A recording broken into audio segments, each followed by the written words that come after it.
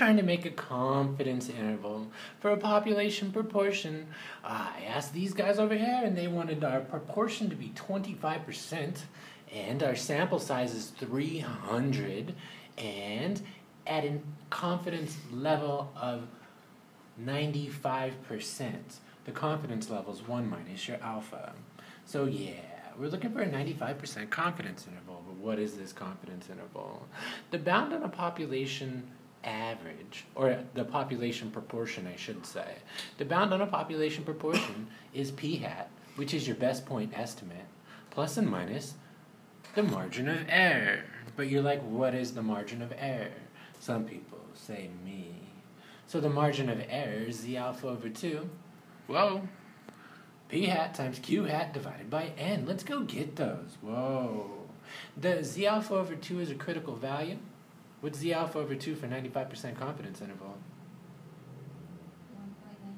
1.96. It is 1.96, and you can do that by finding a critical value.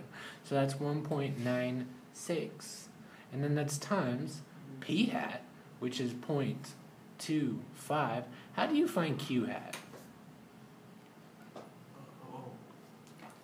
1 minus. Yeah, it's the complement, so that's 0.75. Is that right? Divided by n. Wilmer, I'm going to need you. Find that out. Yes, I is. You're on it? Yeah, I'm on it. Not too fun. Isn't 1.96 the z-score for 0.05? Don't we need it for 0.025?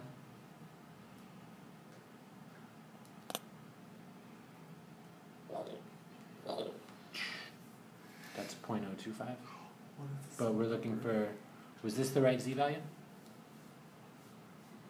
For alpha point, I think we're good. 1.96 is for 0.05. For alpha being 0.05, 95% confidence, we get a z alpha. Oh, yeah. So it's just Solid. Oh, this n should be, For an alpha of 300. 0.05.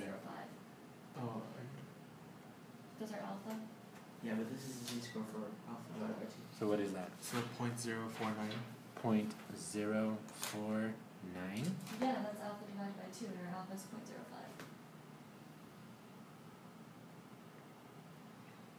Bam! Okay, so we're going to take our 0.25,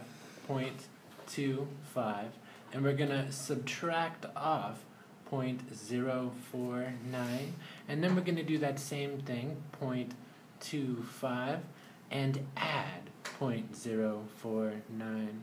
We're making confidence interval for a population proportion, so we're 95% sure that our population proportion is going to lie between, what's that lower number? So 0.201. 201, and then that upper number? Upper number 0.299.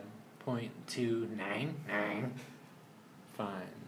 So yeah, we're 95% confident. I always like to put a little 95% down there, so that we have our confidence level that a true population proportion is in between those two.